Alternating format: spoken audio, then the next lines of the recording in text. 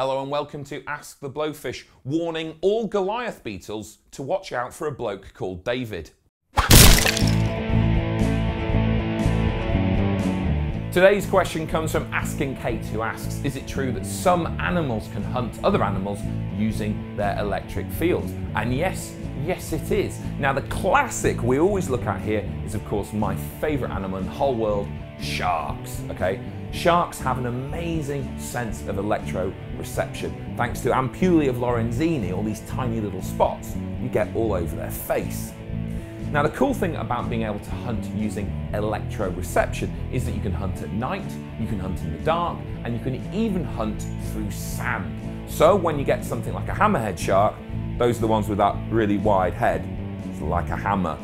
If you didn't already know, switch off now and go outside because you're a lost cause to me, okay? That's how Blowfish rolls. When you get a hammerhead shark with that big wide head, you can actually sweep it backwards and forwards over sand to uncover tiny little fish, maybe even stingrays, hiding under the sand that you wouldn't normally see. But science is finding more and more animals that use electroreception in their daily lives. We've recently found that dolphins use electroreception to catch fish, and echolocation. These things are like the Swiss Army knives of the water. And weirder yet, we've even found that bees can use a form of electroreception to detect which flowers they're going into and how to properly vibrate them to get out the right amount of pollen and nectar. Now that is a sticky business, and I absolutely love it. So there you are, my dear, there's the answer to your question. It might not just be predators, sometimes it's those hairy little jabbers making you honey for your toast in the morning.